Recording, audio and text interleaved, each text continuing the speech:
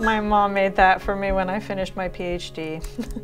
I went to college thinking I was going to study literature. I did not take physics in high school because, you know, that was lame. But I had to take a bunch of gen ed requirements when I got to college, and so I thought that physical sciences requirement was going to be really annoying and I should get it over with as soon as possible. So I took an astronomy class, and I haven't stopped taking astronomy classes since. I got hooked by the questions. I really like the big questions of astronomy.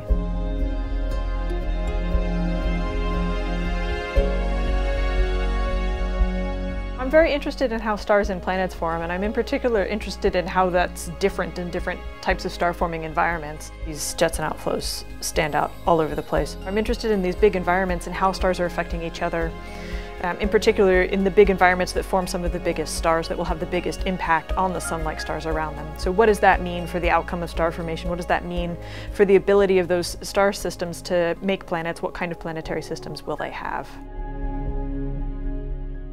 So one of the great things about these images that we're getting from the James Webb Space Telescope is, I guess compared to previous observatories, you're getting a picture over a pretty large area.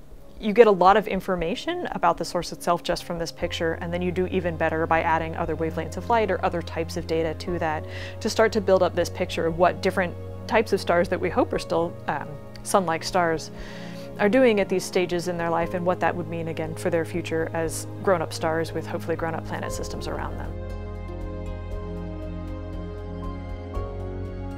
Rice is a great place to be an astronomer because we have a real focus on star and planet formation here. So we've got a nice group with enthusiastic students and faculty members who are interested in related problems, so we've got several different perspectives on the problem.